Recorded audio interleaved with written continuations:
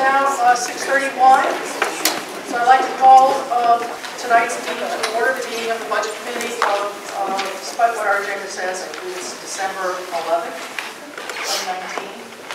And first order of business is a roll call, and I'm afraid I won't be able to do that. Brianna, do you think you can call the roll? I don't think I'm going to miss somebody. Do you have the list? I don't have a list, but I'll just state your name. Yeah, can we all just state our names, and why don't we start here? Kelly Dale. Paul Castle. Peter Lampesis. Emily. Suzanne Heward. Lee Charles. Joe Desch. Charlie George. Angela Matthews. Bobby. Lynn Sprant. So, is that, are we all here except John Ordway? Is that? Okay, excellent. So we'll just record that John is not here. We knew this ahead of time. He said he was not going to be able to make it here this evening. So we have a couple of bookkeeping things to take care of, and then we'll start with the major agenda item. So minutes of November 30th. My glasses on. November 20th. We have a motion to accept those minutes.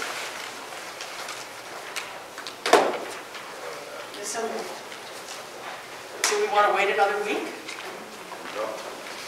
Yes, okay. Well, I suspect if we're going to wait a week for November 20th, we're going to wait another week for last week's minutes as well. Okay. Hearing no dissenting opinion on that, we will wait until next week for both sets of meetings. Emily, I'm going to ask you to introduce our panel. Sure. But before you do that, welcome to all of you. And I just wanted to lay some ground rules down before we get started. So unless there's an objection by this panel by the Budget Committee, we will just assume that all of our panel members can speak as appropriate for tonight's presentation from the school. So given that these are experts on this. The other thing from a ground rule point of view is that we'll ask Dr. Godomsky how he'd like to handle it, but however he wants to manage questions, whether throughout, during it, or at the end, as far as I'm concerned, you don't need to be recognized by me. I just ask that you be respectful. Don't speak over other people. And my role will be one of making sure that nobody is, that we're following that. Okay? Is everybody all right with that? Yep. Okay, excellent. Then I will ask Emily to please introduce Sure. So at the table in front of us, we have Judy Nelson, who is the chair of the Rollinsford School Board. We have Nancy Michaud, who is the Student Services Director through the SAU office. We have Robert Godomsky, who is the superintendent at SAU 56. Katie Krause, our business administrator, also SAU 56. And Rich Hartford, who is the principal here at the Rollinsford Grade School. Thank you all for being here. So Dr. Godomsky, I assume you are going to be the major presenter? Sure. I'll take you through this. I think everybody has the binder. That's pretty much what we're going to be speaking to tonight. And to your statement a couple minutes ago, at any point in time, as we go through this, if questions come up, we just soon answer them as we go. And I know that the team up here is going to jump in from time to time and add details and answer questions as well. So hopefully we can give you a very, very clear picture of what we're proposing. Just to take you through the binder very quickly, and then I'll back up to going over the budget. Obviously, you've got your budget narrative, which is a detailed accounting of the changes in the budget. The next section is the budget itself. We've got it split out between the overall budget, the RGS, Rollinsford Grade School budget, and also the middle and high school budget as well, so you can see the split out. We've got a section on revenue that we'll go over, enrollment and class size, giving you some information on what we have not over here, but at Marshwood. We've got the default budget in there. We'll go over the warrant articles at the end and explain our thinking in some of those. And then as it stands for the tax impact, and then also the schedule for the deliberative session. Before I start, I just want to go to really the last page, the board goals. This is something that the goal has discussed in the summertime, set goals for the year. You can see that we've got three main overarching goals. One is to support the SAU 56 withdrawal committee. The committee has been working diligently for months, and actually tomorrow the final plan goes in front of the State Board of Education, and I'll be down there for that to help that along. So that's one of the goals. Number two is to continue to explore the appropriateness of Rollinsford grade 6 students going to Marshwood. That's been an ongoing process. We had a public forum, informational forum for parents. We've done a lot of research with Marshwood. So that's certainly a goal that's in progress. And the board will enter into discussions for negotiations for teacher and paraprofessional. Again, we have not gotten a final agreement on that yet, but it's well underway.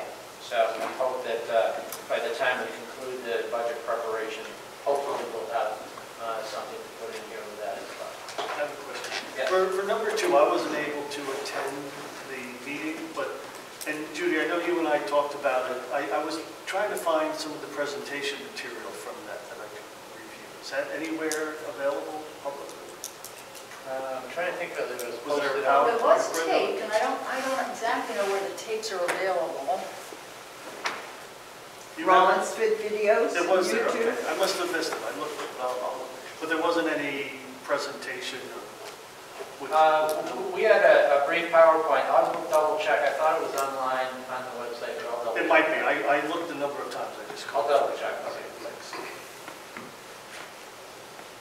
Now, to start with, I'm going to back up to the budget narrative and ask Katie to briefly go over the highlights of the budget narrative.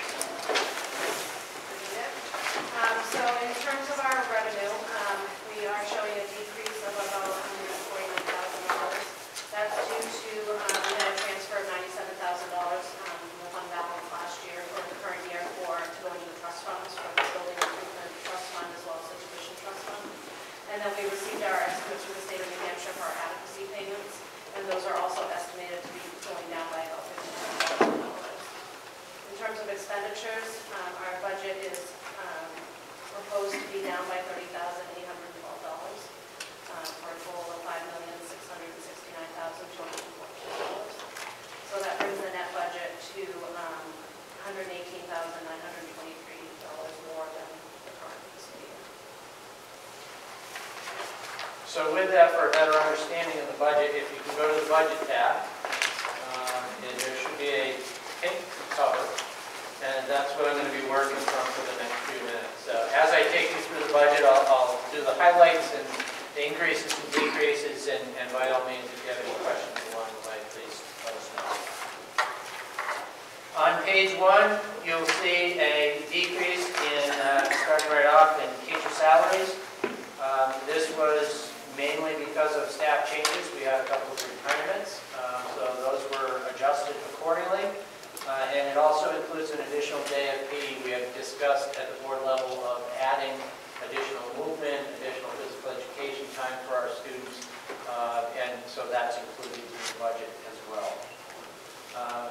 Going down a little bit more, you've got a decrease in total benefits. The overall health insurance rate, which is throughout this budget, was an increase of 4.5%.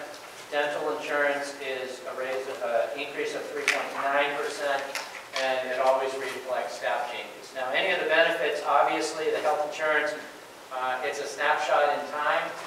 If somebody takes a single plan or a family plan, obviously that adjusts accordingly. So if somebody has a life-changing event, a marriage or something like that, or if we do staff changes, obviously that's adjusted. So this is with existing staff right now to do our best guess for next year. Who's your dental provider? We have Northeast Delta Dental, but it's administered through the Health Trust.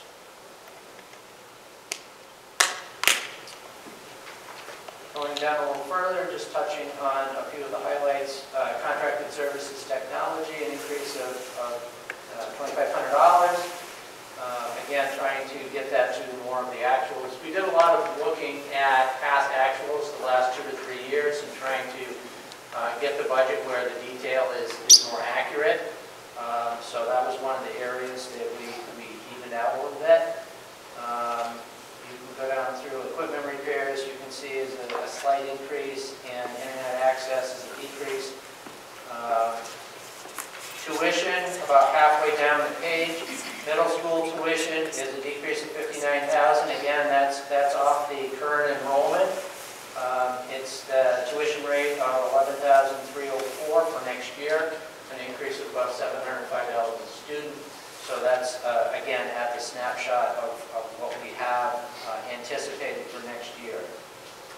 And you can see that the increase in enrollment at the high school level is an increase of $45,000 in tuition there. So what we'll do is we'll keep an eye on that for as long as we're developing our budget. If we know that people move in or move out, we'll adjust it accordingly. But again, that's our snapshot in time of what we have right now. General supplies, an increase of $2,000. We reflected back on the actuals the last few years and decided that that was under budgeted, so we increased that slightly. General supplies reading, there were some new materials that were purchased for the new K-3 reading materials. So that was increased. Yes. I just wanted to make a note on some of these supply lines. You're going to see how it's broken out by department, math, reading, etc. You're not going to see a lot of actuals for years prior because last year or for the current year's budget, we took the general supply line and broke it out by department to get more detail. You're not going to see those actuals in those lines, and that's the reason why anybody notices that. That's a good point. And that's also why some of you're seeing some of the $200 increase, $300 decrease because it was all lumped in before, and now we're splitting it out, so it's a little more detailed for everybody to see. Down a little bit further, classroom reference books, a decrease of $3,800. That was a need last year, and it was purchased and it wasn't a need this year, so that was a reduction that we took. And software licenses, you can see is up slightly, well, $5,000. Obviously, an adjustment that was necessary in that area. On page 2, technology, new equipment. And I'm going to couple this with technology replace equipment right below that. The new equipment, we've had some purchases over the last couple of years, so we're in pretty good shape with new equipment, but we're getting into a replacement cycle. So if we're accurate with our replacement cycle, you're going to see the new equipment go down and the replacement equipment go up. So we'll just get into a place where we're not taking these big hits every 4 or 5 years, getting into a nice replacement cycle. So, Quick question, I'm sorry. Now, yes. that equipment is all purchased, that's not leased. That's correct. Unlike the software and the hardware and stuff, is that specific just to the Rollinsford School District, or is it considered at a volume level for the whole SAU, and everybody gets a better deal because there's more money involved with the vendor? Right now, I believe it's purchased separately, but that's certainly something that we might be able to explore with Back Bay, because Back Bay works with Summit Group as well. So if we know in advance, we may be able to get some kind of cost savings there.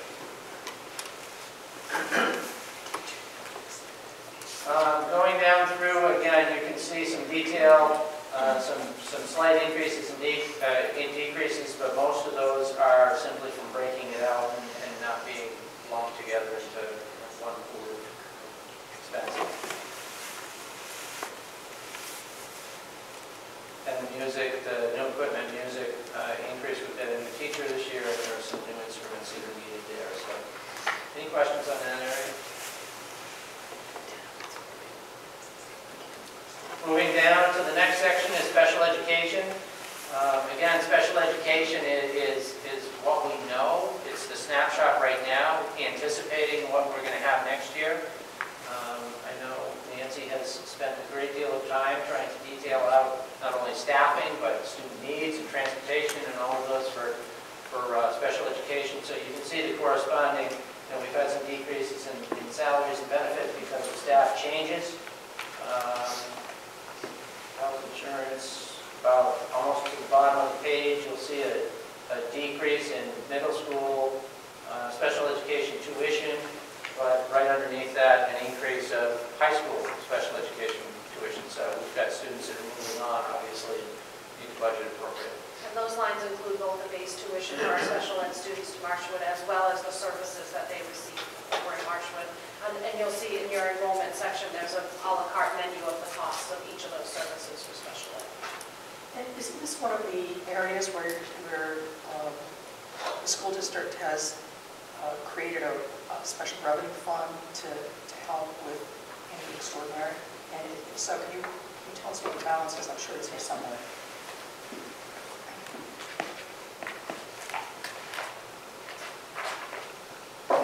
So right now in your special ed capital reserve fund, you have $156,605. Is that just for what you don't know at the time of budgeting? For the Like- special ed? Yeah. Yes. So We also unexpected. created- Yes, for special ed only. Okay. We had created last year, or 2 years ago, we created the one for the regular ed tuition for any students that might move in for tuition we didn't anticipate. Right now, there was $1 in there to create the fund, but we just transferred $22,000 from the unreserved, from the fund balance from last year's, leftover money. So now there's $22,000. That's in the tuition fund. Yes. That's separate from the so social ed. we're trying to get extra ones out of here. And on the special ed trust fund, the same way the town would do it, we can't use it without permission of the voter. We would have to say we need to remove this to use it. So it's there in case of emergency. Katie, where are you looking at that? Which budget section are you looking at? That's just in my notes. I have to Oh. send that to you. I can send it to you with all the totals, because I just revised it today, so with all the transfer that we made. So. And that just allows us to budget a little bit closer. It always makes me nervous to budget right to the person, because if we have somebody move in with high needs and we don't have that capital reserve, it comes out of the rest of your budget. So it allows us to be a little bit tighter on our budget, not only with special ed, but the tuition is the same. After we build that up, it'll allow us to budget a little bit tighter on that. I'm on page 3. Wait a second, on page 2. Yes. I think it's special education, out of state. That's Marshwood, isn't it? Yes. Okay, that's what I thought. Okay, moving down on page 3. About a third of the way down, co-curriculars, there's a decrease there. That was an adjustment. I believe we looked at actuals and thought that was an area that we could reduce slightly. Question. Yes. What are co-curricular curriculums? What are they? Those would be the intramurals. Clubs and intramural activities. For extras, and these are the salaries for those. Yeah, stipends for staff that supervise the kids after school. And do you have that activity all the time? Last school year, we had none at all. We had some activities, but nobody coming forward, asking for a stipend. This year, we had more formalized activities. I think we've got 6 throughout the school year that are planned or have happened already. So there's a little bit more staff stepping up to do some extra stuff with kids after school. What exactly, you say, what are they, soccer, football? They're not, the teachers that are stepping up to do these, they're not traditional sports. They're activities that might entice any student to come out and participate. So in the fall, there was some outdoor activities, playground games. In the winter, they're going to do, because they can get outside, but it's depending on weather, they're going to do some indoor activities, board games, indoor games, based on gym availability. And in the spring, I can't quite remember what they're planning for the spring yet. Now, are they still running basketball and everything, as well? That's the rec committee. The rec program does. So it's not tied to school anymore? Like when my kids were here, they played basketball. Yeah. No, in phys ed classes, they do that, but the rec program comes in and uses our facility for the basketball program.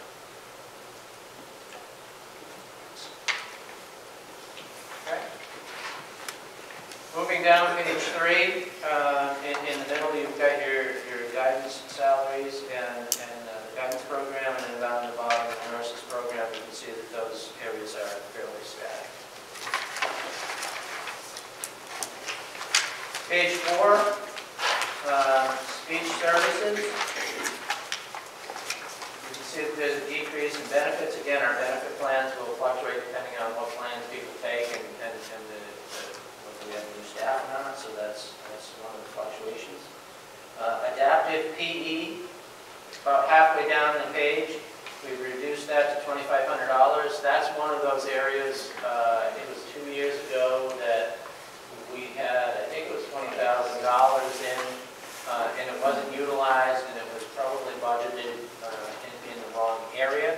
So we moved some of that money to other areas that were needed and reduced this number, figuring that this is something that we can take care of for $2,500. So we adjusted that accordingly. Down the bottom of the page, librarian services. Again, we've got a benefit change there for the $14,000. Back it up to testing. You gonna spend any money on testing this year? For next year too? Under testing services, Yes. we've got $1,500, $500 for association dues, and then we got SLC dues in there for $2,200. So we do have $4,200. Yeah, no, are you gonna use it? We don't know. Okay. It's one of those situations where That's if specialized testing needs to happen for specific students, then that's the line that it would come out of. And last year, we just didn't happen to have any special. Yeah, that's what I mentioned at the school board, yeah, that's fine. Thank you. On library services, is that got any tie to our library downtown, or is this a separate library? This is your media specialist here in this building. This is the school Just- library. Jeff, so there's a school library, do they have an actual library here, or do they, because I see them walking down the street all the time to the library. So that's different than this. Yeah.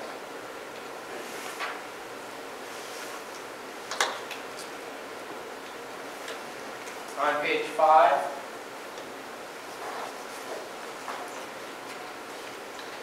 we've got school board services, school board dues. I'm trying to see if there's any big changes there.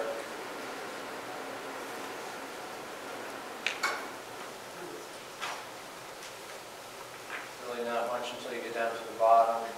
Legal fees, we reduced that. We were carrying $15,000. We didn't know whether there was going to be additional legal needed for either the withdrawal study or negotiations, and we really haven't seen an uptick in the legal fees for that. So we felt comfortable reducing that by $7,500 for next year.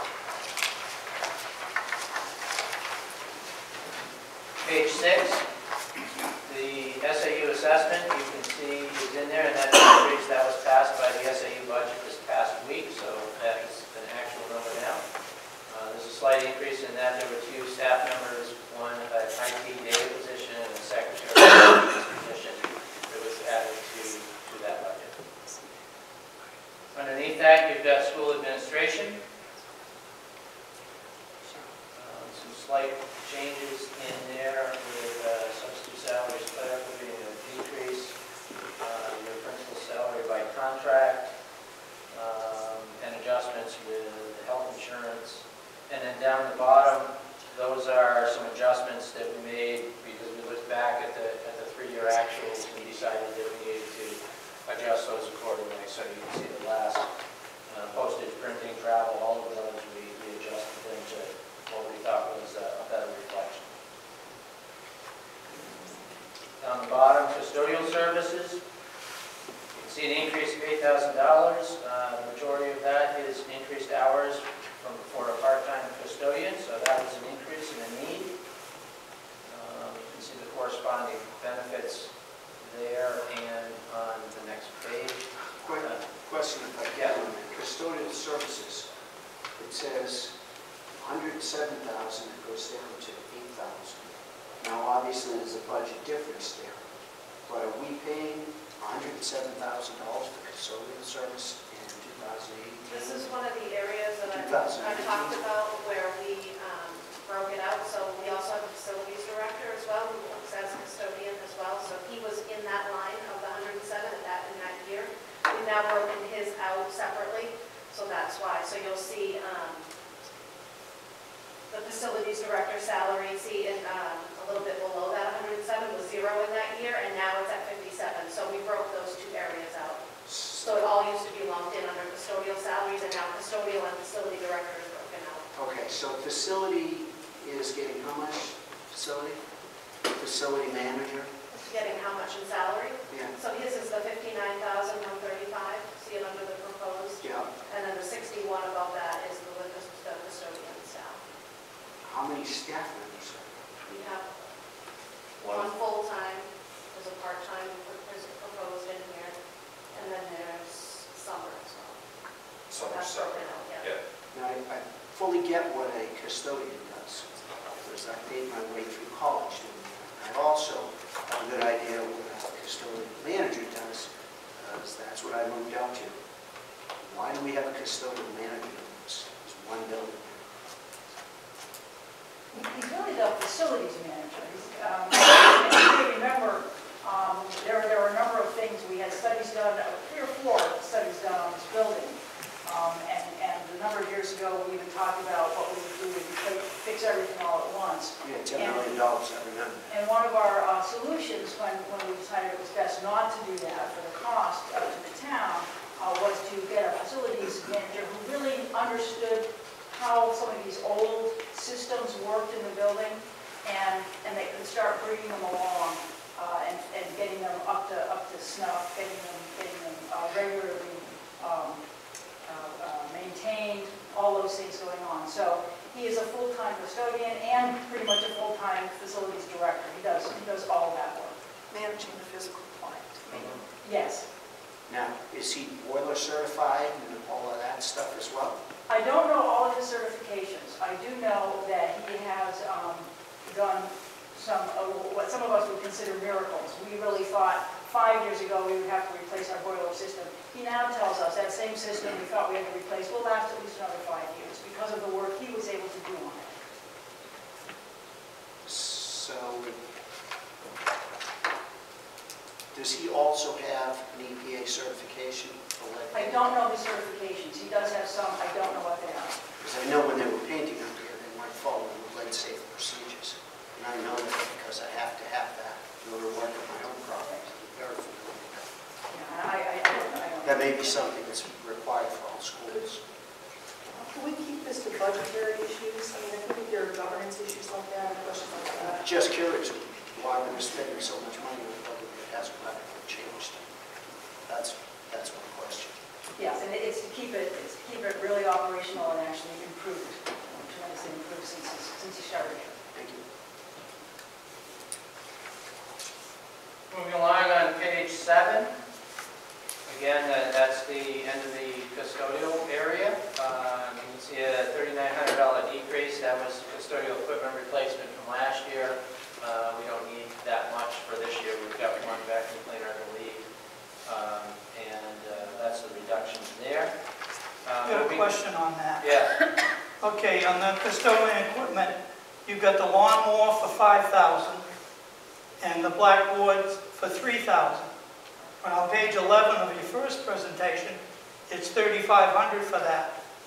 500 500. Yes, 500, and it's 3,500 on page 11 of this section. It's 500 and 3,000, so that's 3,500. Yes, but the other one's 35 and 5, page 11 of this section. The first section. You show 40,000. That's just a typo, I'll take care of that, thank you. Okay, so which one is it? It's the 3,500 total. Thank you. While you're on that page in the narrative, I really appreciated that you called out all the major differences in the budget, both increases and decreases. It helped enormously because it's the first time I've reviewed the school budget in such detail. So my question had to do with the threshold for when it becomes a warrant article, a capital improvement, versus when you put it in the operating budget. Because there's a list on page 7 of the budget of 13 items. So things like the ventilation system, that was a $50,000 item, and the replacement of a pipe. Did you all have a conversation with that company and found out that it would cost about $40,000 to do that? So that was just an interesting placeholder that I saw. Yeah, that's a good question. And the $40,000 for the pipe replacement is, for the water replacement, is a placeholder. We don't really know exactly what it's going to cost, but we know that work is going to be done sometime next year. Great. And so we wanted to make sure we accounted for something. It's great that you were able to get that information before you put this budget together. And that's terrific. But my question is, when does the capital improvement shift from the operating budget to warrant work? Yes, and we don't have, we've never put a dollar figure on what's going to be capital or what's going to go into the budget. Capital, we've just really started having sort of a capital plan for the building, and thanks to our facilities director, it's going to be, every year it's going to look an awful lot better. Each year it gets a little better and better. And we have started building up our capital building trust fund because we know there are some big ticket items down the road. So what goes on a warrant and what doesn't, so we kind of look at this. We know that the RGS portion of the budget is down, even with these items in here. And so we decided to leave them there and not make warrants out of any of those pieces. Thanks.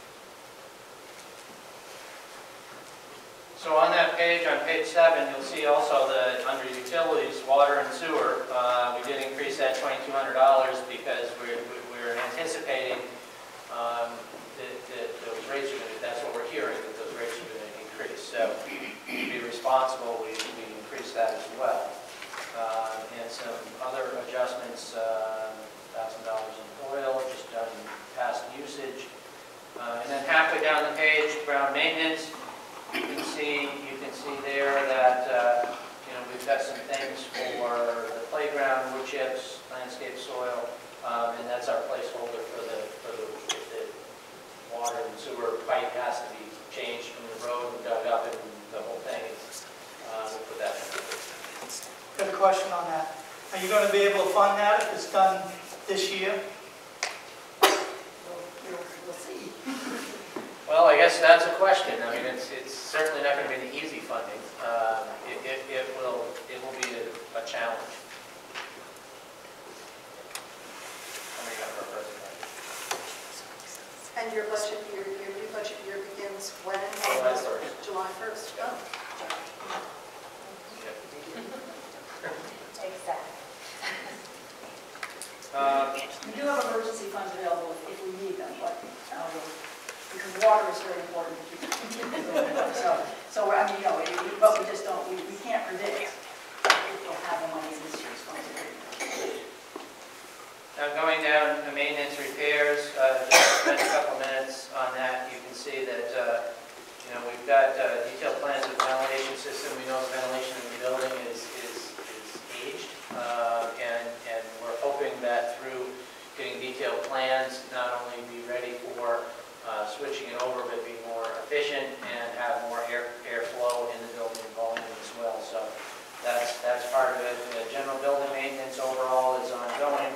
The stair treads and the entrances for the gym, you can see that they've done a wonderful job at resurfacing this area in the gym. It looks fantastic. The tile, if you haven't been in this upper hallway, in the hallway down towards the annex and downstairs, it's fantastic. Not only does it look a lot better, but the day-to-day maintenance is a lot easier, and the durability and cleanliness is much easier as well. So that's certainly a wonderful step in the right direction. And you can see, I'm not going to read all of those to you, but you can see some things that are the magnetic clocks for safety and security and making sure that we can secure the building in different areas of the building, smoke detectors, self-explanatory. Are those replacement or just? It's replacement in addition Okay. of smoke detectors. So it's replacing ones that may be antiquated, at the same time adding to certain areas of the building as well. Are you adding carbon monoxide ones as well at the same time? We haven't, I'm not sure. I'd have to, I'm not sure if Dick looked at that. I'm not sure either. They often come as a combo. Yeah. So we're not sure. But the board was actually very supportive of getting those smoke detectors in. At the moment, there are classrooms with no smoke detectors, and that's legally all right, apparently, because the sprinkler system, they say, will act as it, but it takes a lot longer for the heat or smoke to get, it doesn't detect smoke, it only detects heat. So the school board is very in favor of getting that done as quickly as possible. So the detailed plan for ventilation, that's just a study, that's not to solve the problem. Correct. Can you explain a little bit about the internal doors for Anna's hallway? Yep, I can do that. Sorry, I'm going to check on the question about carbon monoxide. I looked in our list and it doesn't designate whether there's smoke. So the internal doors for the annex hallway, one of the things that we've talked about is safe and secure entrance. The board did a study and got some quotes last year that were pretty high. And one of the things that we've talked about internally is separating parts of the building so that community can use the building but not have access to the full building if it's not necessary. So one of the things we've talked about doing is putting doors to separate the classrooms from the rest of the building in the annex hallway so that there's no access to that lower hallway. The bathrooms will still be available in the gym if the community decides to come in and use the facility. And then the other piece that we've talked about is replacing doors in the gymnasium. I'm not sure how old these doors are, but they're probably originals. But we've talked about these doors specifically and being able to secure those as well so that there's no access to the main building if this is the only area that's being requested for use. If there's classrooms that are being asked for use, then those doors will be adjusted and unlocked. If we can do that through computer access, similar to the outside doors. So that wouldn't mean while school is in use with children? No.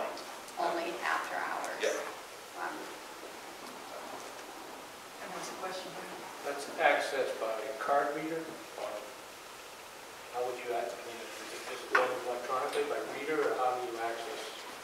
Well, if it's during the school day, then they're going to be unlocked. Correct. Yeah, if they're locked, say, for example, in the evening for community use or on the weekend for community use, then they're locked, meaning people from the outside community won't have a card to read into the rest of the building. Right. And we would either unlock the doors manually for the community members to come in and out, or we'd have staff on the weekends here that would have them unlocked for people to come in and out. At what level, like the study was $50,000, you go out for a bid on that, I assume? We'd have to, yes. Okay. Just to note too, these are all in prioritized order as well, from 1 to 13. So And then down the bottom of page 7, there are a number of maintenance agreements and testing that we need to do annually to make sure that everything is safe along the way, so you can see those. And then on page 8, moving into transportation, you can see that there's a slight increase in the areas of transportation. This is based on your first contract. this budget year, next year is our last year of the contract, so we'll be going out to bid next year for a new contract, so this will be our last year. Who does the transportation for as well, correct? Yes. So the the first one, transportation regular, is just the buses for the school here. It's for the school here and for the kids to go to Marshwood. It's just regular students. Below is special ed transportation, which is sometimes the smaller buses for the specialized transportation for special ed students. Right now, I was looking at the transportation regular. The first one. Yeah. The first one. So is just the first, yes, I'm sorry. The first one is for the elementary school, then the two is broken up Okay, by that's the what I one thought. high. Yes. And then how many students do we have for buses for the grammar school here? That get on buses? How many students? How many bus riders? Yeah. I don't know off the top of my head. I'd have to get that for you. Part of the challenge in New Hampshire and any of the districts is not only the number of riders, but the distance that they have to cover. Right. There are many districts in New Hampshire that, you know, from time to time, we'll have people say, well, the buses are only half full. But if you fill the buses, you'll have kids on the bus for an hour and a half or 2 hours in the morning, which is certainly not appropriate. So that's always the balancing act of trying to get, you know, full buses and utilize them as well as we can and not have routes that are over 45 minutes or 50 minutes. That's not really an issue with Rollinsford, as small as it is, only about 3 miles across town. It's not like people would go to Kingswood, they're 2 hours. It's not as bad an issue, you're absolutely right. But when you're picking up kids and going up and down the streets and things, it does add up time. Yeah, the reason I asked was I looked at the 2015 study. They had a very useful map that just showed the distribution of students. It showed the grammar school, it showed the high school and stuff. And I mean, and as expected, it was a very heavy concentration right down in here. And I know I live on the other side of town, I see the big bus come by with one person. So I understand that's the cost with one person, 50 people on that bus too.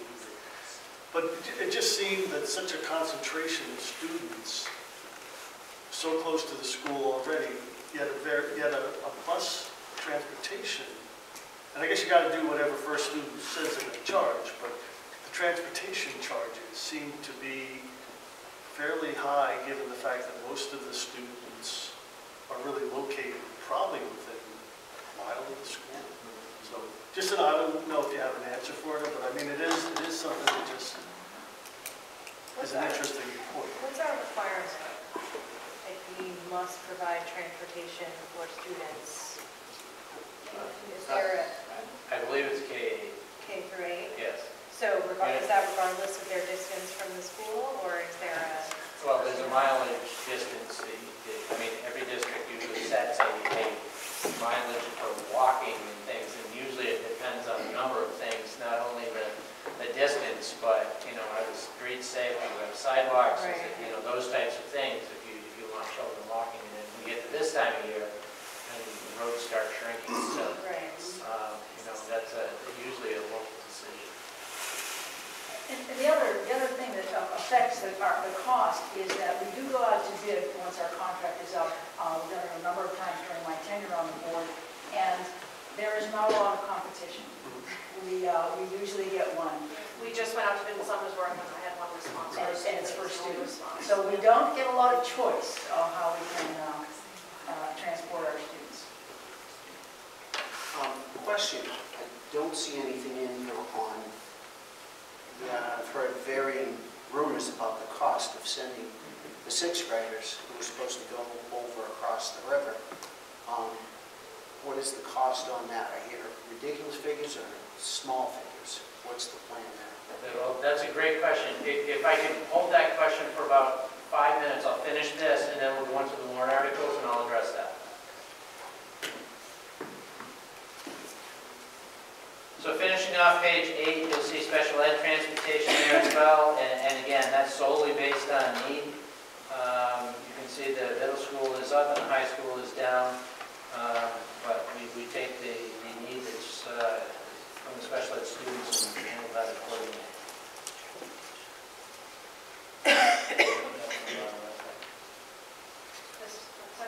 Okay, so yeah, at the bottom of page 8, you'll see quite a few decreases there. That was last year, or in the current year's budget, we had some retirees.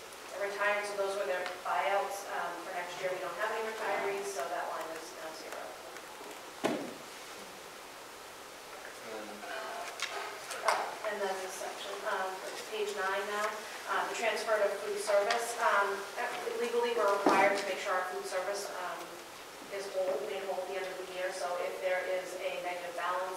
for parents students that have a negative balance at the end of the year, that they haven't paid for their lunches, or our revenue doesn't come in, the district has to make that whole.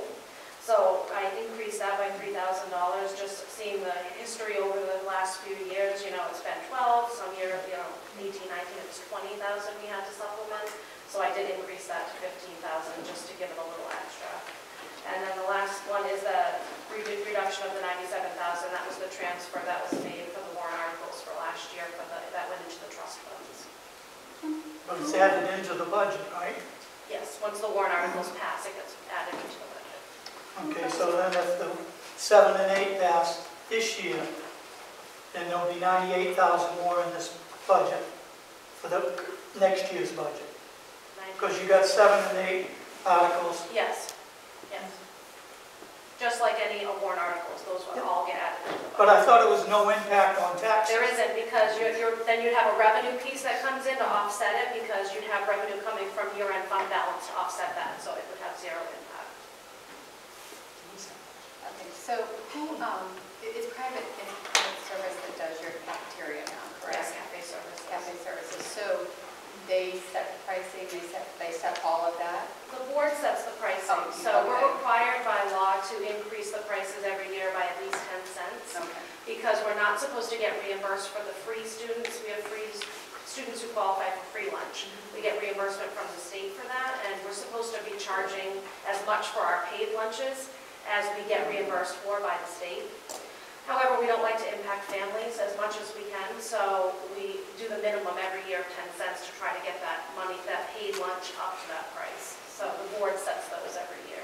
So if you have students or families that are behind on their food purchases, who goes after it? Is it the school? Well, there's a couple of good policy on it. The first step is cafe services. They do the first initial thing. We have Alert Now, when we have that roll call that goes out. So that lets parents know that they have a negative balance. If they get over $50, it comes to our office. Bob signs numerous letters every month that we send out saying, we'll help you, we'll set up a payment plan, just contact us, we'll help you out. But again, if they don't pay, we have to make it whole. That's just the law. Okay. And we also feel strongly as a school district that we don't want any student going hungry. We feel very strongly about that. Agreed. And we do get donations occasionally from businesses and anonymous donors that do donate money towards people's negative balance as well. So that does help out. And you don't have a lot of participation here too. That plays a factor too in your food service program, because kids don't participate a lot too, so your revenue isn't coming in for that program as well. Should you continually go after the money, or after every year you just say, okay? We continually go after all year long. Our policy is the state requires that you put in an end date so that it doesn't keep going. So the policy ends on June 30th, that debt becomes the school district's. But you never shut anyone down? We never shut anybody down. No, we do have some things where they're only allowed to charge a reimbursable meal. So if there were things, I don't know if you guys do the a la carte items so much here, but at the middle and high school level, they might have a bag of chips or, something a la carte that's not a reimbursable meal. We do shut that off. We will only give them a reimbursable meal. And I will add that our staff is very aware.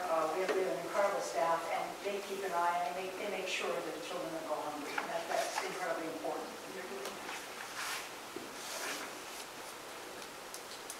So with that, we're on the last page, on page 9. You'll see that this is a decrease in the budget of $30,812.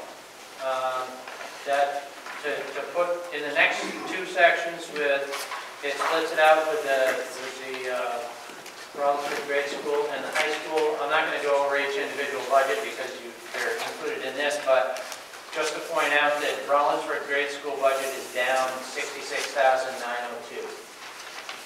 And the middle school and high school budget is up $36,090.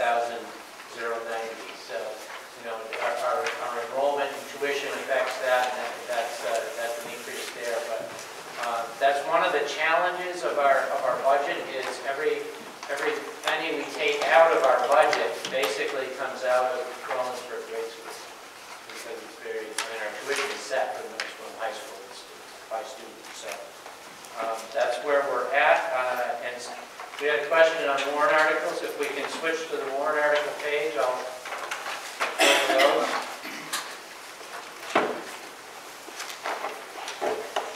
I'll start with warrant article 5. That's your proposed school budget. We put the present numbers in there. Obviously, that don't be accurate to whatever we end up with. First number is your proposed budget, and the second number is the default budget. As it stands right now, the default is about $83,000 less than the proposed budget. I just thought, because I've been confused by this, I know, I'm not sure, Emily, if you had brought this up, but there was like a transfer of like $300,000 from the school back to the town, correct? And that was for whatever those reasons. So while the proposed budget, I'm sorry, the proposed budget for last year is what it is, when we're doing a comparison between them, it's really the proposed budget less 300,000 is really the increase from last year's proposed budget to the future proposed budget. Right? What 300 are you I talking? think you mean the actual. Yeah, So, yeah. we gave money What was back. left over Unexpected. last year? Right.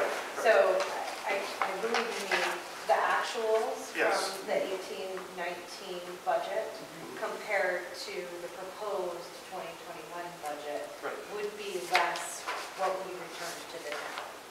Right, that the actual would be less what we returned to the town from the proposed. I'm not sure how you can compare. Well, one of the challenges with that is a good portion of that, I think around $250,000 was in special education. So it was budgeted for at the time what we thought then was appropriate, and there was a change in some of the students in the billing. So there was a savings there of about $250,000. So that was a lump. So that was most. That was most of it right there.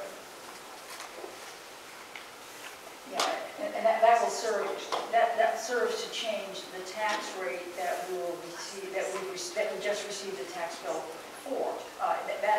The Department of Revenue Administration here takes that money and applies it to the taxes that we now started paying here in December. Right, that's why. And so our tax rates go down. But I understand. So immediately, it affects it immediately when we get it, so it doesn't really have anything to do with next year's. Right, and no, I realize that, but just, I understand it now that it could just as well have been spent because the special ed was 250,000. And that's one of the challenges, well, that's the challenge in the school budget, because if we budget absolutely perfectly and everything lines up, we come out to zero at the end of the year. And we're trying to predict coming out to zero for $5.5 million 18 months out. So, you know, that's why we need to be responsible. We try to get it as tight as we can, but other than the areas of the tuition capital reserve we've got set aside now and special ed capital reserve, we don't really have reserves for other areas. So it's a challenge.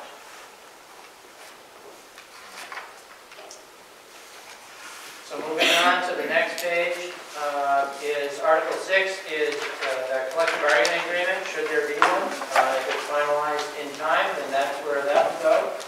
We obviously don't have any numbers attached to that yet. That's a placeholder at this point. Article 7 is the regular ed expendable trust fund for tuition. And the board is trying to build that up, so I believe we're trying to get 5 students in that. Every year it's a challenge because we budget to the number and then try to put 1 or 2 students in there as a little buffer. Because if kids move in during the summertime, if we budget to the exact number, 2 kids move in, $15,000 apiece, that's $30,000 that we need to find basically out of the Rollinsford. Because we So don't you're have. not buffering anymore though because of this, right? Or are you still doing buffering? There's a small buffer still in next year's budget, until we get this built up. I know. Yeah, Okay. so I believe we left 2 in. We left 3 in last year, we took 1 out. We left 3 in for this year, we took 1 out for next year, so we're going to do 2 as we build up that fund. So effectively, we have 2 built into the budget and roughly 2 in the reserve. Or something. And again, that one will have no tax impact, as that only happens if we have money left over at the end of this year to transfer it.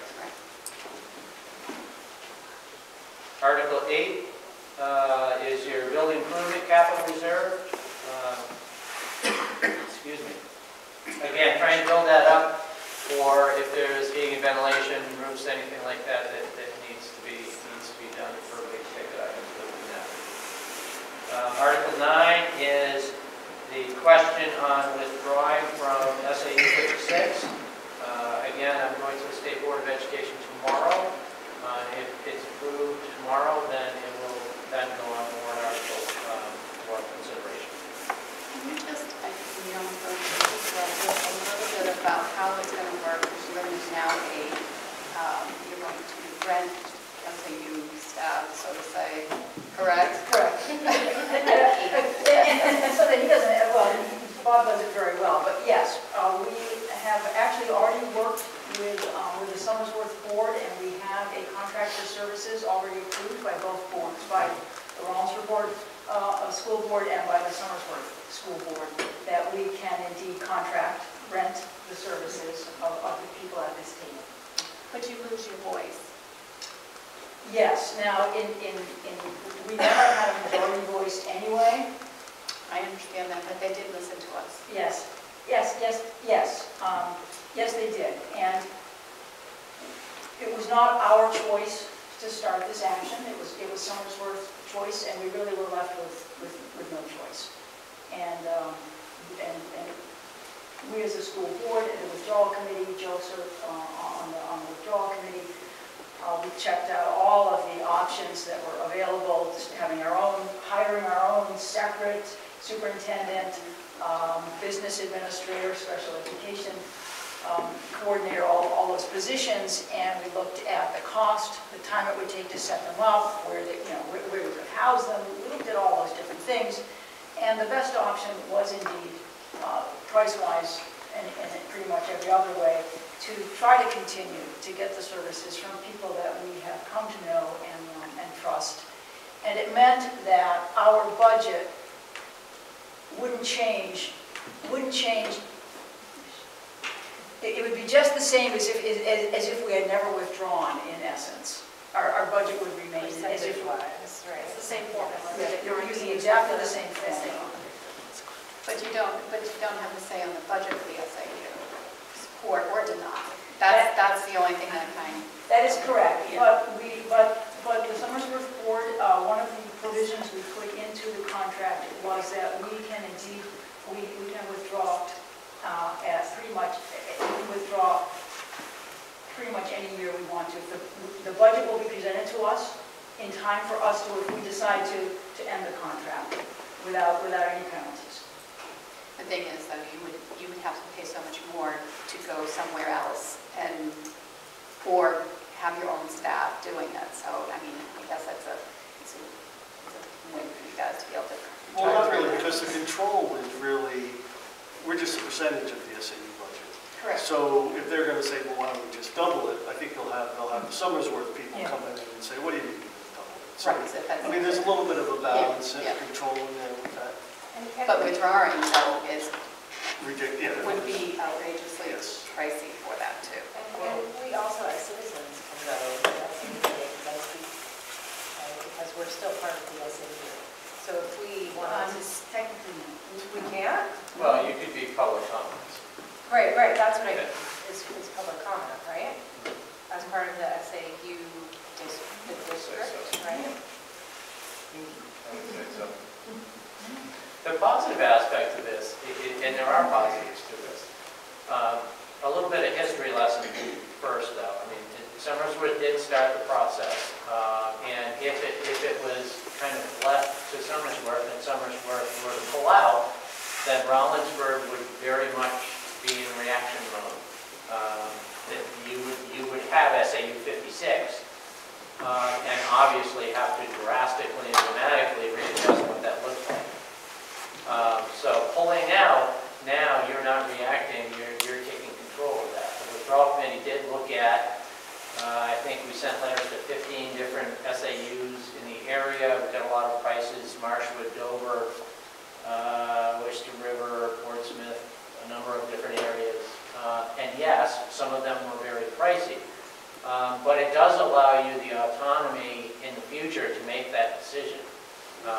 Now it might not be, I mean, this is really a good, easy step to take. 2 years from now, 5 years from now, who knows what might change, and you might decide to take a different avenue. So it does give you that kind of autonomy at any particular time.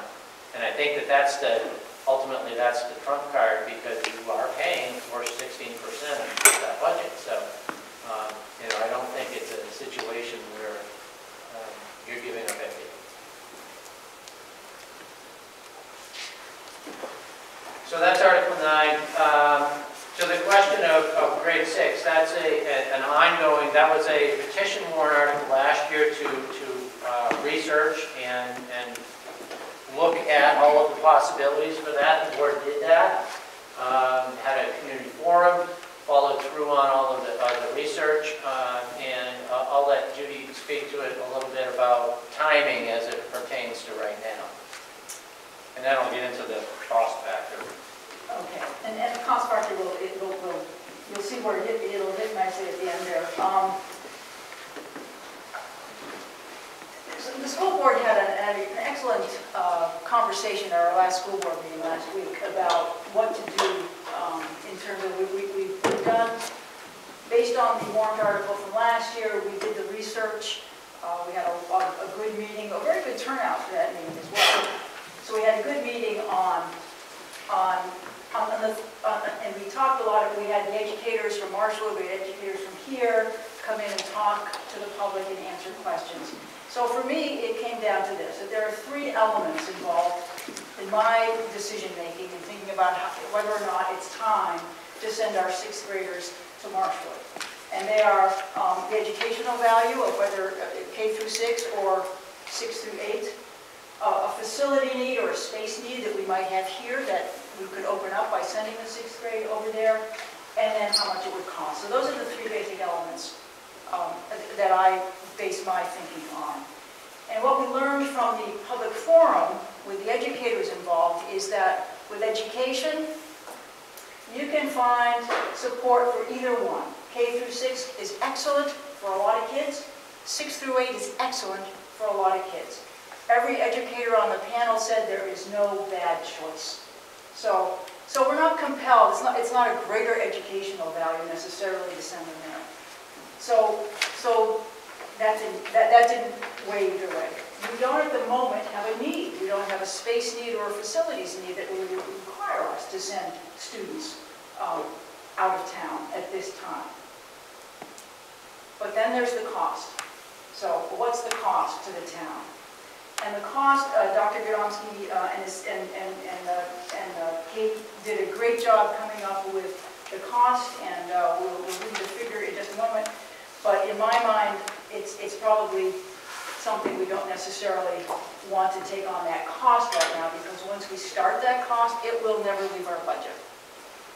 There will be a time, maybe in the future, when we have to send our kids over there. But if we don't, then we're going to save a great deal of money each year by not sending them over. And I can give you the bottom line, or do you want to just run through it all? The bottom line, and then Dr. Gadomski can go into the details on it, is $326,000, a little bit more than that, than $326,000. So, How many students? I believe 27. 26 or 27. Yeah. How we arrived at the number is we took the number of current students that would, 5th grade students that would be moving up. We've already had at least 2 parents of students that do not go to elementary grade school that said that they would send their kids to Marshwood. So we added those students and 2 more on that. So we've got 27 students at the tuition rate. We took the known special education needs of our students and put that number in. So the tuition was $305,000, and the tuition was about $58,000. So tuition itself is $363,521. So then we looked at other additional costs that we might need, and we thought that we needed to be responsible in adding a bus. So that's $71,000. We wanted to make sure that, remember, anything that we don't fund with this. If we get a wrong number on this, we have to make it up out of Rollinsford grade school budget. So we want to make sure that we get an accurate number on this. We looked at any reductions that we could by sending students out. We calculated that we could reduce one classroom teacher with salary and benefits. It's about $88,000, and one paraprofessional, $20,000. So we took $108,000 off that figure because we thought that that was a reasonable reduction that we could cover out of our budget. So as Judy said, the final figure that we came up with was $326,650. So, you know, that's the amount that would not only go into the budget for this year, but if they were to go, it would be that number or close to it for as long as the students were there. Now, there has been some discussion about would it be a wash because the per pupil's cost of Rollinsford grade school, and then you take those students out, it's not a straight wash. So if you take and I'm not quite sure what the per pupil, let me just say $14,000 or $15,000 per pupil. If you have 20 students that leave, it's not 20 times $15,000. The only reduction would be, as we said, one teacher and one para. You still have the building, you still have the supplies, you still have administration, you still have everything else that needs to go into it. So it's not a straight $15,000 a student follows them. I know some people are kind of calculating that and saying, we can save money. It really isn't like that. I'm not seeing your numbers. We're spending $22,000 a year to send kids to Rollinsford grade school, and it's 11.5 over there. I don't see how you get up. And as far as the buses, those students are still coming to this school here. You have the same number of buses you would have if they had the kids here or over there. I did contact for a student, and they said they would have to add a bus for that group to go to Marshfield. Would they have to add a bus now if you had the same kids here? No, at the moment, we run 3 buses to the grade school. Right, I see them here every day. And with this change of 25 students, we would also have to run 3 buses to Marshwood. So they can't, the bus company has told us a number of times that they need 3 buses in Rollinsford for time more than the number of students on them. And then, so then we would have to add a bus to go to Marshwood. So that's why the bus costs goes up. Because we asked that question, because we were, do we need to add a bus? And we asked the bus company what they thought, and, you know, they ran the numbers and the times and the bus routes and everything else, and we thought that was the responsibility to do it. You're already running 3 and the same number of kids to the school now, correct? Theoretically, that you would have now.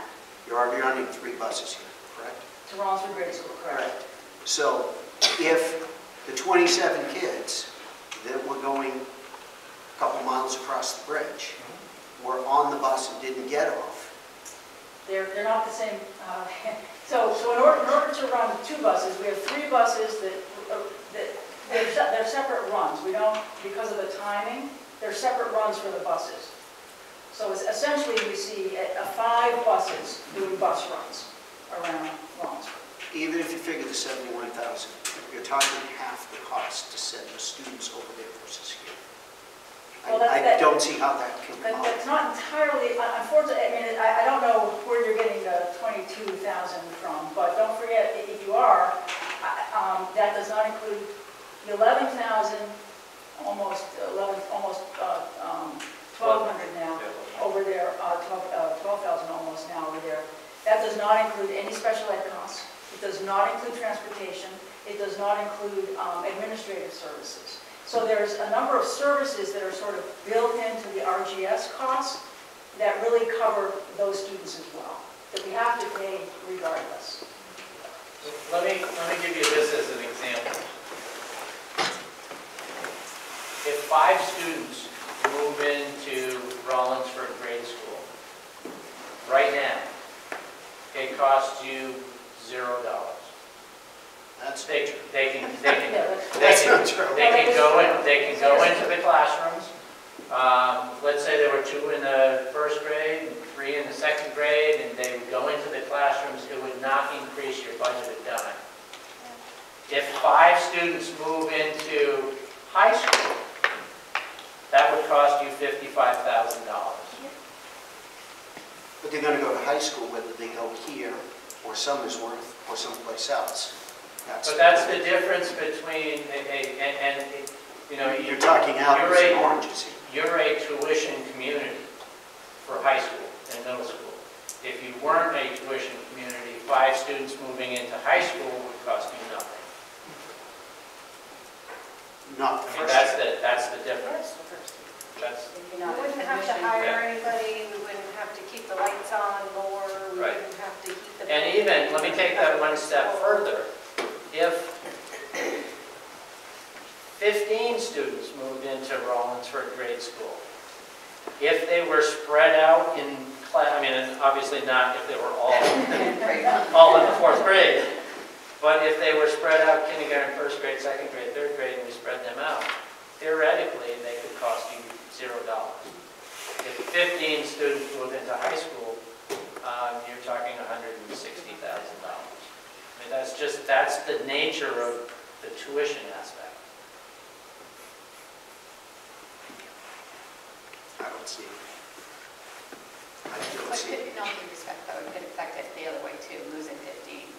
It could. Yes. Yes, I mean, right. it- Yes, you're most of the right. time it goes up, and I, with experience, I Well, know let me that. use that scenario. If 5 kids move out of high school, then you save $55,000. If 5 kids move out of Rollinsford grade school, you save $0.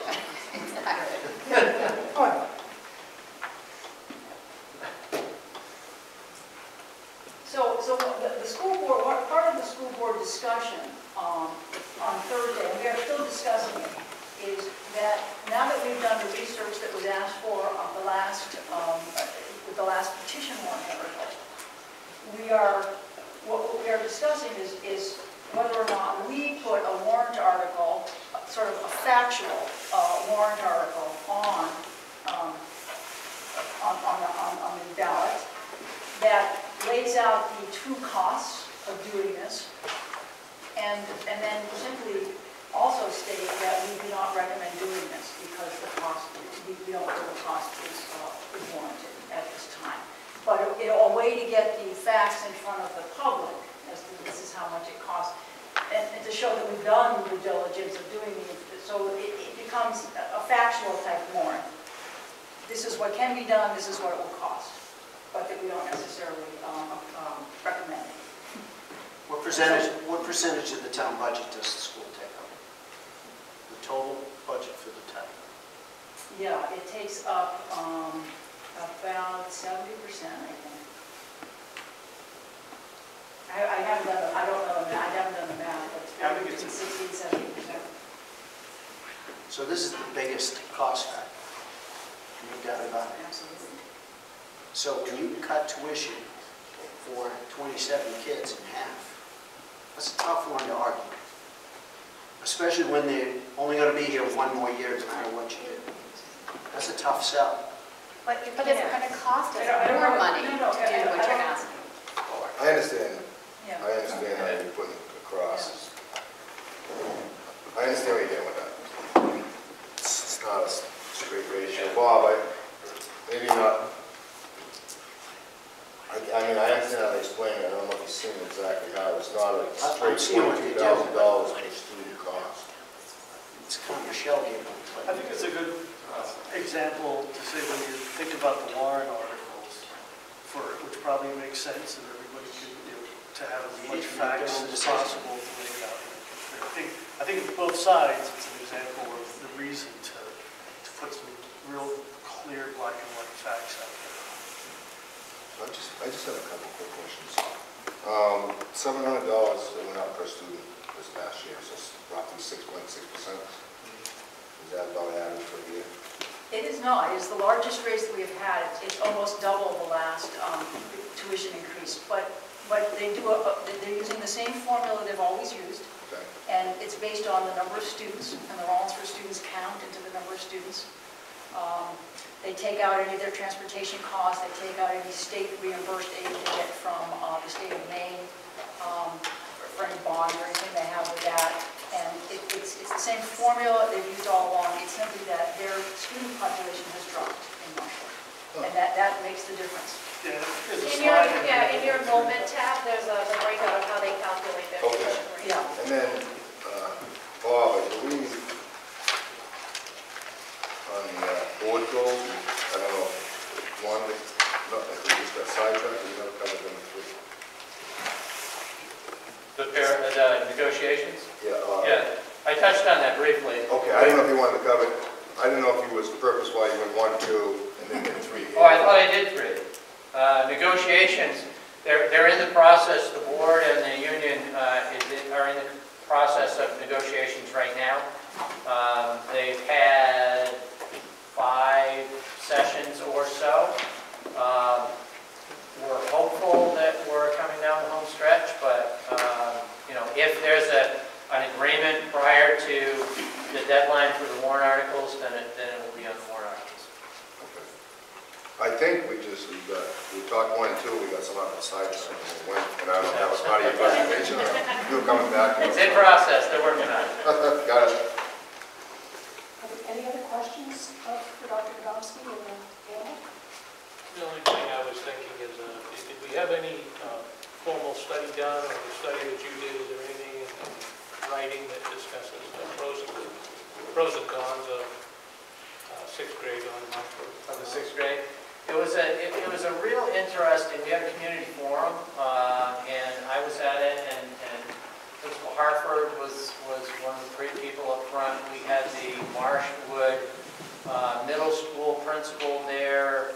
The Marshwood superintendent was also there. It was very interesting, and people repeatedly have asked me what's my recommendation, and I usually have an opinion on just about everything, and I'm not shy in sharing it. In this particular case, you have 2 great choices here. And I don't have a recommendation, because there are some kids that really thrive on the opportunity of having another year in a small community. Everybody knows you. You have a lot of opportunities here.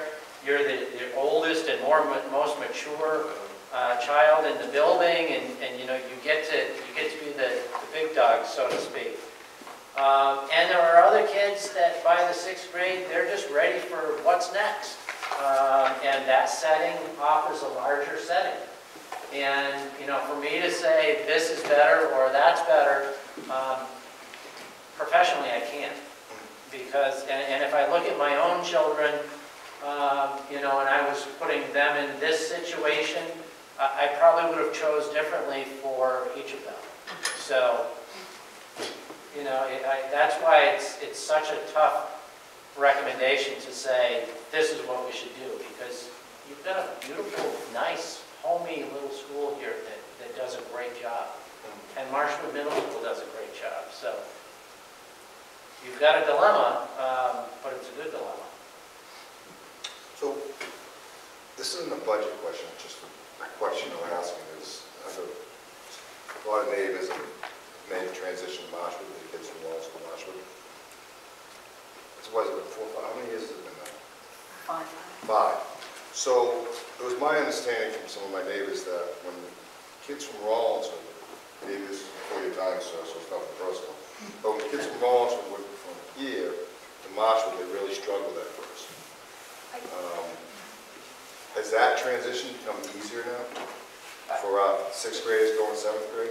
Yeah, I think that's something that building administration and the school board has listened to intently and trying to change a number of things. The only caution I would add is my experience in other districts.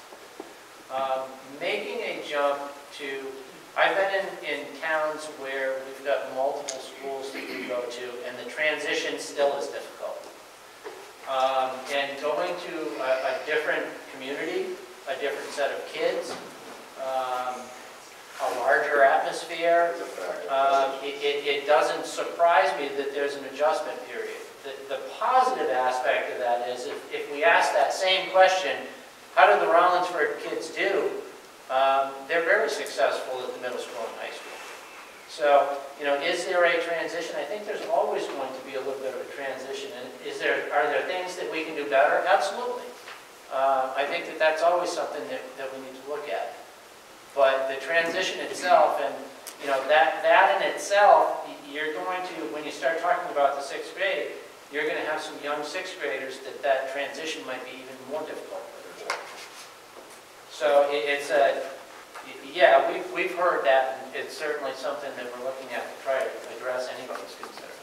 I will say too, if you're interested in kind of what the parental discussion has been around this and you're on Facebook, there was a really good conversation on the Rollinsford, New Hampshire Happenings page. It was really balanced, and there were a lot of really long, well thought out comments, both for and against. It's just, I felt like it was a really good dialogue in that venue. So, yeah, it is very unusual that. But, and I will add, because I think that's a good question. I will say that every year, the board has seen the administration here at this school make efforts to make the actual physical transition better and better. After the first year, there were changes in the math curriculum here, and more time to going over there and see what the school was going to be like.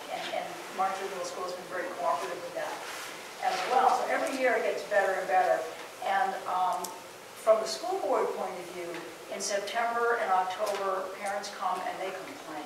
Oh, my kid is struggling. Oh, they're doing homework. They're not getting any sleep. They're doing this, they're doing that. Then we don't hear from them ever again because, you know, the kid's name starts showing up on the honor roll and they adjust. And that's basically how it goes pretty much every year. Right, I try to pay attention. I know kids in the school system, but like I said, neighbors and stuff. And they're very, you know, the ones that have now been there for 4 or 5 years are very comfortable and they love the Marshfield community. So I think it's a win-win, obviously.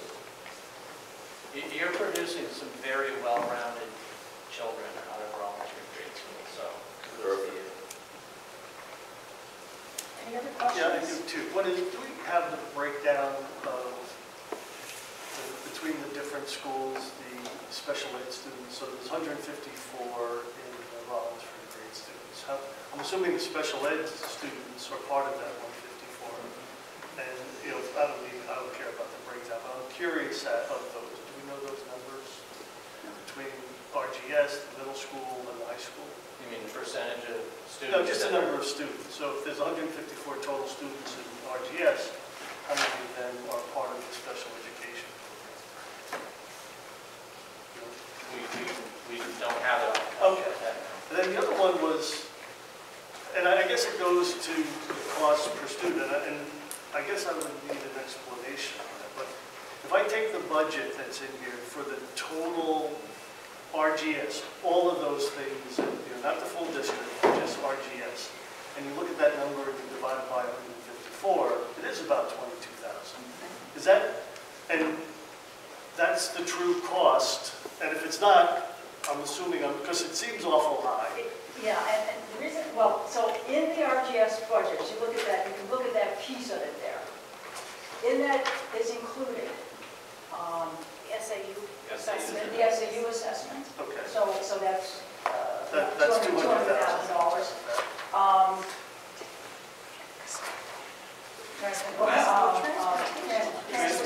Transportation. Broken out. It's broken out, yeah. Which we've now broken out into the other pieces as well, but. You have the transfer to food service of 15,000. Right. Yeah, but it also, it's not the $11,700 tuition. Also, if you do the math, you'll see that middle school and high school is higher than that also because we have. No, I understand that. Transportation included. But we had a number. And special education. So it's a lot more than just that. It's a lot more than 11,000. If you took the number of students in middle school and did the middle school budget, you're not going to come out with $11,700. You're going to come out with a bit higher. Higher, because you have to put, what is it, 22,000? And I guess that's But don't my, forget, it's not going to be 22,000. that's my point. So I mean, I think there is, and I don't know if we've compared the numbers for this kind of community with this kind of school, number of students, and how we compare from a cost per student, backing out the SAU number, I understand all that, but those are small numbers and aren't going to have much of an impact when you compare it to the 3.4 million to run this building for the 154 students. That's all. If you want a comparison, if you look under the Department of Education website, they've got a think it's off to the left, data and statistics or Yeah. something. Like, if you get on there, they'll do the per pupils for everybody in the state. One of the things that you need to be careful with is read what they're excluding from that, because, you know, you've got transportation, you've got the SAU assessment, there's a number of things that are taken out, and a lot of times people will do what you did, divide it by the number of students and come up with $22,000, and they get on the DOE website, it might be at 15, 16, something like that, and say, well, what's the difference? They exclude certain things out of it. But if you want to compare throughout the state, kind of apples to apples, that's one place that you can do it. It is not uncommon for small communities per pupil to be higher than, you don't have the economy of scale. I can understand it. You know, you don't have that with your facility, but that's one way to do it. I got a question for Katie. Okay, you say that the operating budget, the tax impact is down 10 cents. I agree with that number, but I think it's actually going to be a lot higher. Because of all the money you gave back to the town, our taxes went down. So the tax rate went down $2.66 for the school. We're going to have to make that up, right, on this next budget, on tax time? I'm basing it on the assessment Yeah, I know, that I have. but we're not going to have all that money you gave back to us. We're going to have to make that up in the taxes. Am I wrong? You understand what I'm saying? No, that comes off after, and it's in addition to. So it doesn't affect this tax rate. No, not this one. The one that's going to be in November, when you set it again. Because Well, when you set it again, I revise it for you. Yeah, right. So when you pass the budget, the town gets a sheet that what you pay for the. But you're not going to have that big lump of sum that you gave to the We town. won't know that until June. I don't think you're going to have $500,000. Yeah, at the end of the year, it's always adjusted off. This is always based on Yeah, I know what that. we know at this moment. What I'm saying is it's not going to go down 10 cents. It's going to go up $2. It's estimated. Yeah, that's fine. No, I thank you for all the money you gave back to the town, but it's have to come back and hurt us later, which is the way it works. Are you suggesting we don't give it back No, now? I'm just stating the fact. You guys did a real good job doing that. I'm crediting you for that. Thank you. But all I'm saying is, it's going to come back and raise our taxes back up next year. You've done everything perfect. And I like the way you present the budget. When there's a decrease, you explain why, and there's an increase, you explain why. Very well presentation. Any other questions? Dr. Gadowski? And I thank you all very much. Very well presented. Thanks. Will you be deliberating? Will you be making suggestions on this budget? What happens next? All right, that's a good question. So normally I'm not the chair, John O'Leary is our chair, but we're scheduled next Wednesday. I was going to announce that. Yeah, we're scheduled next Wednesday for the budget committee to review all three of the budgets that we are responsible for: the school, the town, and the water and sewer. And I don't know what else to call it. I'm sorry. So I'm hesitant. Yes. You tried. It was too many syllables. So we're going to start at 6 o'clock next week. One of the things that I was going to recommend of the committee is to bring our calendars next week in case we can't get through all three of these. But at the end of our process, we will know what budgets we will be bringing to the public hearing that the budget committee hosts in January for all three of our governmental entities. So the next question is how will we be informed? Will we expect Emily to bring this to us, or will we be informed if there are changes to our budget? That's a good question. Emily certainly will know. It will take some time. I suspect, let's say that there are changes to like the town budget. I suspect that the paperwork for that will come from the town. And so Denise will bring it back to the town administrator and she will prepare the materials. So the same thing will need to happen with with the school district. If there are changes and there's going to be a column with the school board recommended and the budget committee recommended and they're different, we'll need to convey them to you. How, I mean, John will take care of that, maybe in concert with Emily, and hopefully, you know, as soon as we know, we're hoping not too long after you will also. Is that fair? Yeah, that's fine. If there are any concerns or details, or if you want more information, just let us know. We'll have to give you whatever you need. It might be helpful next Wednesday if somebody maybe was on call in case there were particular questions. I'm just thinking now. Because what we don't want is to have, like, me as a budget committee member say, Katie, find out this piece of information for me. And it's not easy, and it's going to take her time. And, you know, I'm not the budget committee. Right. So we're trying to really be careful about that.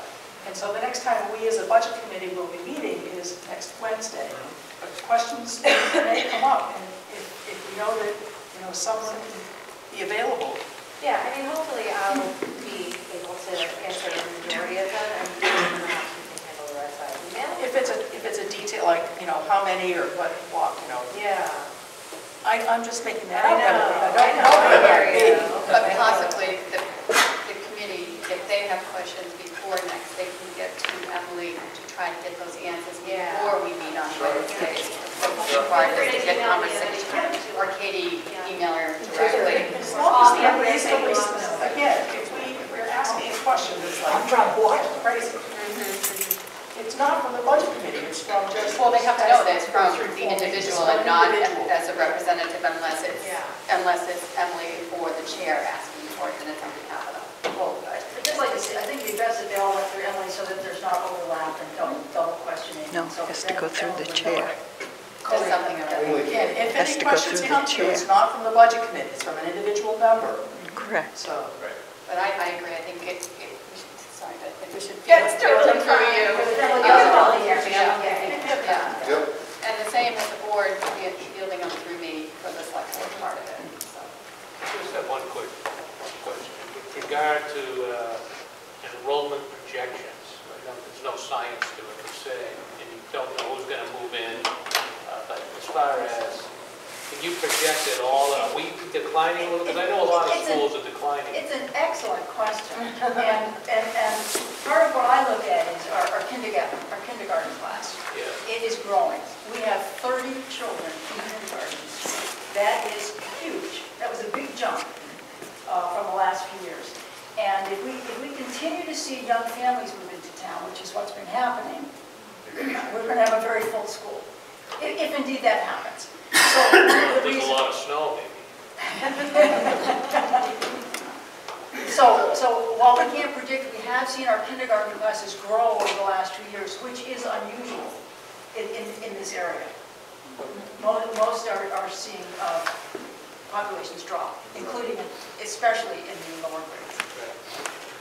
This is just additional color, it's not really factual, but the last time I looked at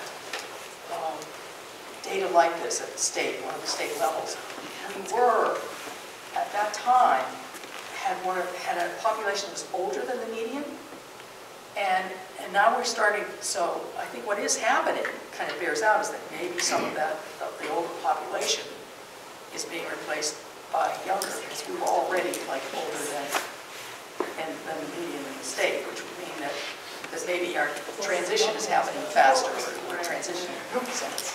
Oh, I think you also saw transition people moving to Rollinsford because they could go to Marshwood and not have to pay main state tax. So they're in a smaller community, either renting or buying. The reason for our grade school. Right. So I think we saw a lot of that. And grade schools as well. And we've had some building in town too, so that is something that impacts it as well. So it is difficult to predict, but the study that was done a couple of years ago, 3 years ago maybe, I forget what it was, but it wasn't the actual move to Marshwood, but it was that unlike others in the area, our school population was predicted to stay pretty steady. And we have seen an uptick in certainly the younger grades. Interesting. questions to us, because you never know. Yeah. And we're trying to keep an eye on it. All right, so I will remind the board that our meeting next week, I think we did agree to start at 6 o'clock, and we will have 3 sets of meetings, hopefully we can attend to. And I will look for a motion to adjourn. Your second? Second,